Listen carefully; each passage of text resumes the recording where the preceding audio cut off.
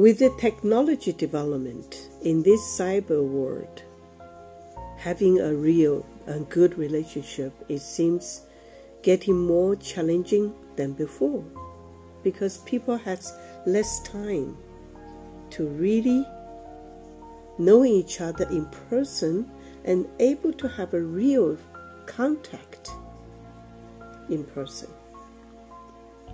So building a relationship, having a relationship is getting more challenging than before.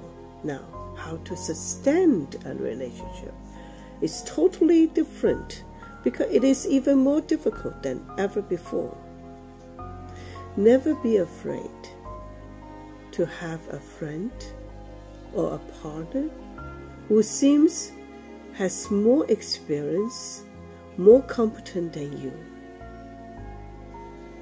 Because don't forget, what attracts you to have a relationship or friendship, a circle of friendship, it is not because of competency requirements.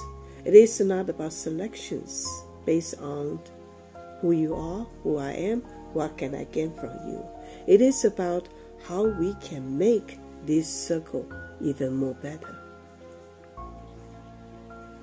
Sharing a good time, it seems very fun.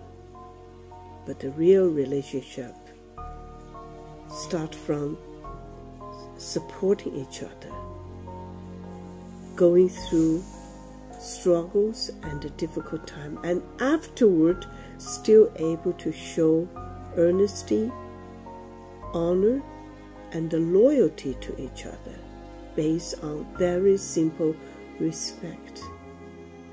When we start a relationship, we have a lot of fantasy. We have a lot of romantic feelings. We have a lot of dreams. We would like to see something beautiful come out from that. It looks like we are dreaming a perfect rose garden in our head.